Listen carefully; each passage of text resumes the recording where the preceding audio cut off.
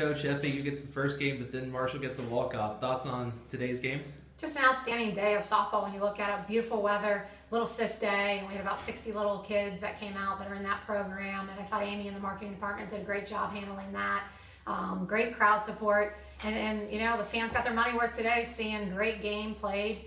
In game one, we dropped it 3-0. We just couldn't get the offense going, and you know, we felt all week whichever team made the mistake early on in that game may come up short, and that's what happened. I think FAU is a little mini a team like us where we play some small ball, we run, they do the same thing, and I told our team after that game, you know, now you know what it feels like to play us. I felt like it's two teams that are very similar in styles. And then I couldn't be any more pleased with our group to respond in game two. We come out, Fowler gives us a great start. She really did a good job for us to be able to have a little bit of different timing there at the plate. And then I felt Dixon came back stronger and better.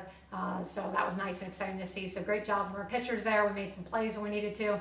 You know, we get out to a 5-2 lead in the 7th and would have liked to hold on to that. And that's all right. You know, we made some mistakes, and FAU fought back and tied it 5-5, and then that's when walk-off wins are so exciting and so fun. You know, Zirkle, who had 4 hits on the day, comes up, leads off, gets on. KG has been really great down the stretch here.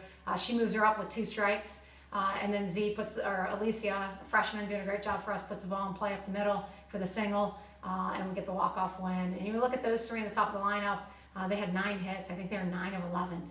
So again, just seeing great things, really proud of our group to bounce back and get the win. And we told them after game 1, we want to be in a position tonight that we could sleep on, have an opportunity tomorrow to play to win the series.